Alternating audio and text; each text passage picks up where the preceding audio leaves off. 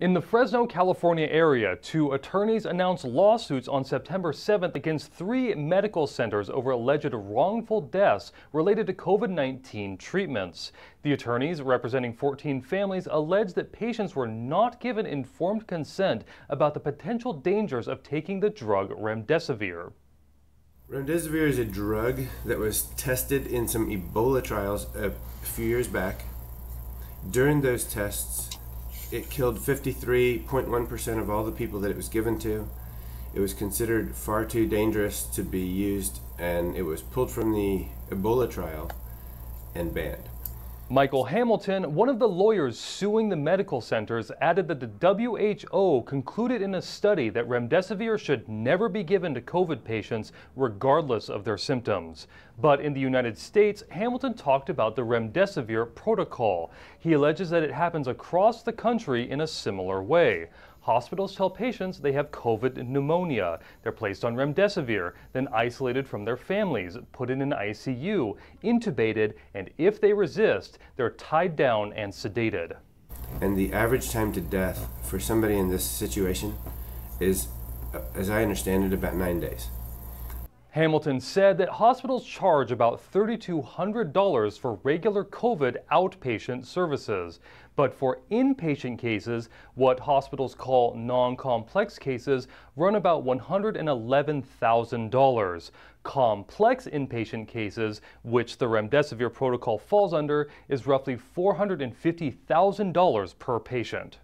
On top of that, the government has incentivized the use of Remdesivir by offering a 20% bonus if a hospital uses it as an exclusive remedy, which on a $450,000 charge rate is roughly an extra $90,000. The lawsuit alleges Remdesivir received emergency use authorization in or around May of 2020 after being recommended by an NIH panel that contained 9 individuals with financial ties to its creator, Gilead Sciences.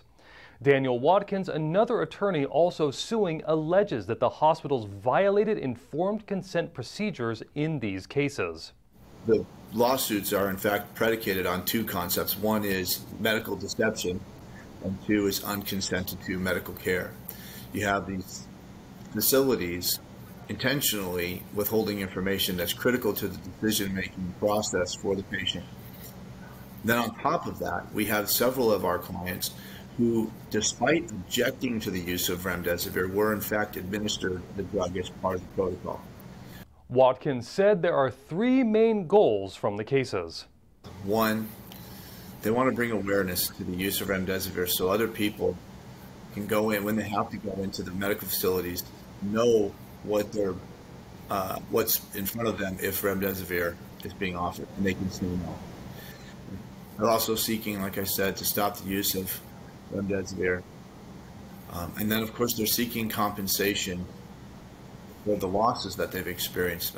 The hospitals involved are the St. Agnes Medical Center, Community Regional Medical Center, and Clovis Community Medical Center.